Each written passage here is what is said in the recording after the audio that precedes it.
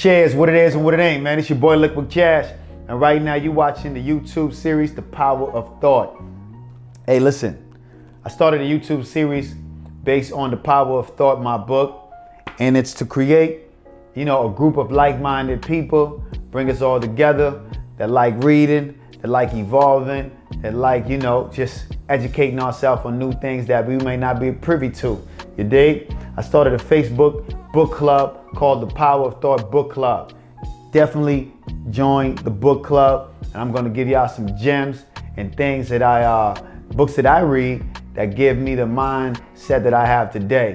You dig? So we're going to get into it. We're going to dissect my book, The Power of Thought. Think your way to a rich and prosperous life. It's your feelings and your thoughts that create abundance for you. Change your mind and you can change your life. And it's just that simple. Today, I'm going to break down this book, man. It's Motivation on Mondays, and I'm going to try to motivate and inspire some people. And I'm going to use my book, The Power of Thought, to help you gain everything you want out of life. And we're going to start from chapter 1 all the way down to chapter 9. There's 9 chapters in this book. I like my information short and sweet, man. I got things to do. I got babies to kiss, and I got, money to count. So I ain't got time to be sitting at home reading a 600-page book. So I gave you the information short and sweet, and I drop a lot of gems in this book that you can use in your daily life. So definitely check it out. We're gonna start with chapter 1, all right? And we're gonna dissect a lot of things in this book that I was trying to convey. Might have went over some people's heads. If you got the book, you can follow along, and I'm gonna break down, different things that I feel like should be highlighted in this book, and key parts about this book that I think you should wanna definitely understand. So we're gonna get to it, all right? We're gonna start off with chapter 1. Don't overthink.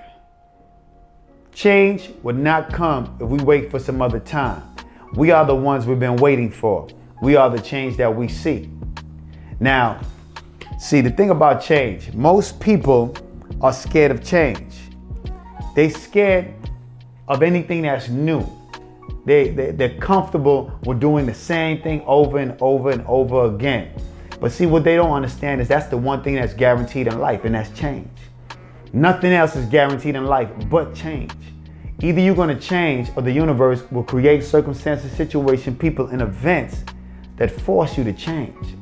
So you should never want to shy away from changing or evolving or just growing, because you want to grow. You know what I mean? You don't want to be the same. And that's the thing about life, man. You have to always strive to evolve. And that's what I'm always doing. A lot of times that I go through life, I grow my peers. Why? Because I'm doing more reading. I'm searching for more knowledge. Where they might be still stuck on level 1, I'm moving up to level 10. You dig? And it's not that I don't want to hang with them no more. It's because we don't have the same views no more.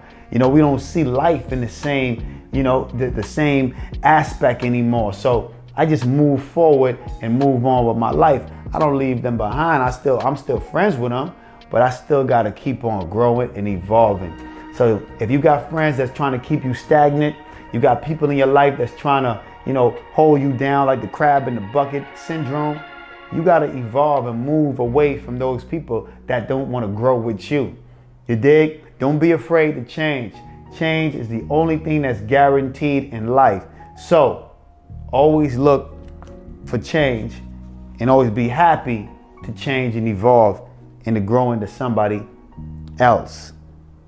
And don't leave your friends behind. Just grow, and hopefully they grow with you. You dig? As I move forward, don't overthink things. That's very harmful to the human body. It causes stress, because stress is one of the leading causes of death. And that's a fact. Stress is a silent killer. Stress is the #1 cause of death in the world. A lot of people stress over, things that ain't even worth stressing over. You know what I mean? Just minor things. Don't major in the minors. You dig? I never major in the minors. I'm always focused on the end goal. I'm never stressing about things that happen in my life. because at the end of the day, if the God blew breath in my lungs, anything else that I may go through in life is a plus. And anything that you may consider as a problem is not a problem. It's just a challenge, a situation, or an opportunity. It's just the way you look at it, it's the perspective on how you view things. So don't look at anything as a problem.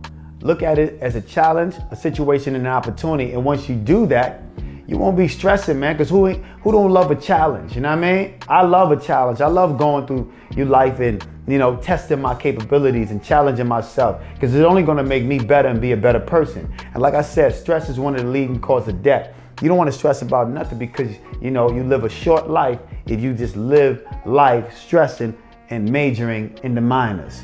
Let's keep on moving forward, you dig? And not stressing at all. Stay blessed and never stress, you dig? Overthinking could have you looking anywhere and everywhere for advice. And I know, because it had me on Bourbon Street in New Orleans talking to a gypsy. Now check this out, man. I gotta keep it 100 right now. Listen, if y'all ever went to New Orleans before, y'all know on Bourbon Street there's a lot of gypsies, right? And one day I was out there with a female that I was moving and grooving with, a female of mine, and we was having a good time, enjoying life. And as she was, probably shopping, going in stores and stuff like that, I was just walking on Bourbon Street. And at the time, I seen a white, older lady, standing, or matter of fact, sitting down on the corner. And she asked me to come over. She wanted to read my palm. And I said, okay, why not? I got time to kill. She's, my lady's going around shopping and stuff like that. So I say, you know what? Let me do my thing and go talk to the gypsy. Anyway, fast forward. The gypsy told me everything I needed to hear and everything I wanted to hear. Because I was in a situation where I didn't want to talk to this female no more, because I felt like she wasn't being solid as she claimed to be. So, I just felt like we came to an end in our relationship. And even though we were still together, so at this point, I didn't know if I wanted to go right or left. And at this time, I wasn't as wise as I am. I wasn't as smart as I am. So anyway, the gypsy told me everything I needed to hear and everything I wanted to hear. And let me say this, in life, you're going to have people that tell you certain things, but the only person that you need to listen to is yourself, your gut feelings of what you feel inside. You can get counsel from somebody and you can get their opinions and get their advice, but ultimately you want to listen to yourself. You know what I mean? Because nobody's going to have the answers that are better than you. You got the answers right inside of you. You just got to listen to your gut feelings. If your gut feeling tell you to move left, then go left. Don't go right. My gut feeling was telling me to leave that situation alone, and the gypsy just confirmed it. So I moved forward, and I end that relationship with that female, and her life started to go downhill. My life started to go uphill. So it's clearly that I made the right decision. You know what I mean? So if you're in a relationship with somebody right now, you don't know if you want to be with them anymore. You don't know if the love is there anymore. Go with your gut feeling, man. Whatever you feel it, you dig, is the right decision for you. Your feelings will never steer you wrong. Use your feelings as a roadmap to navigate through life. And trust me, you'll never get lost. Let's move forward. And have a thought, then make a decision. And now I wrote about that in my book, is that it's overthinking. People suffer from overthinking. A lot of people overthink a lot of things. Now with me, I don't overthink nothing no more in life, man. I just have a thought and make a decision. It's simple as that. Whoever came up with the phrase, life is hard, you know what I mean? He just wanted to plant a negative seed in our brain. Life isn't hard. Life is simple. It's pretty much easy. But we being complicated humans, we make life complicated. You dig? See, when I want to make a decision, it is simple as picking apple and oranges. Do I want to eat apple today or I want an orange today? And it's simple. It's just like that. It's that easy. Just have a thought and make a decision. You don't have to, make things complicated. Do you want to go right or do you want to go left? Do you want to start a new business or do you want to get a job and just work a 9 to 5? Whatever you want to do, no decision is a wrong decision, because if you make a decision and it don't pan out the way you want it to be, you should be thankful and grateful, because you can now look at what you don't want and focus on and turn your back on it, and then focus on what you do want. And that's the key, is to, look at life and from a different vantage point and focus on the things that you want. Don't worry about the things that you don't want. And when you make a decision and it don't pan out the way you want it to pan out, it's just the universe creating obstacles for you to focus on the end goal, and whatever that may be, whatever you want, whatever you desire. You dig? So you always want to stay focused. Keep the main thing the main thing. No decision is a wrong decision. Life is not hard. Let's not complicate life. Life is pretty much simple. It's pretty much simple, but you have to make the decision, because ain't nobody else is gonna make it for you. You know what I mean? Life is success is a decision away. The faster you make a decision and focus on what you want, the faster you'll be on the journey to success. You dig? So let's move forward. Be mindful with your choices of words. Be careful what you ask for, because you might just get it. And that's the truth. The power is in the tongue. The Bible tells us that. You want to always be mindful with your choices of words. Words cast a spell. So you want to use your words wisely. Like this cup says, you want to keep it simple. Don't speak of things that you don't want to happen. You know what I mean? Don't talk negativity. Don't speak negative words into your existence. Don't say I'm a try. Don't say I can't. I don't use these words in my vocabulary. The other day, a female texted me, one of my friends, she asked me, am I still pursuing music? I said, no, I'm not pursuing music. I'm doing music. I am music. You know what I mean? I'm not pursuing it. This is something that I'm doing. You dig? And that's how I view anything in life, you know? I embrace who I am, and I execute on anything that I put my mind towards to do. And that's the thing. You have to set your mind towards something and execute it, you know? Character, you have to have character. Character is following through on a decision long after the excitement of the decision in the moment has passed. You dig? I'm going to repeat that. Character is following through on a decision long after the excitement of the moment has passed. You dig? A lot of y'all, want instant gratification. If you don't get what you want right away, you end up not wanting to do it, because you don't get to receive the information, or you don't receive the results you want right away. You got to understand delayed gratification. Things take time to manifest into your reality. So you have to always be mindful of that. You dig?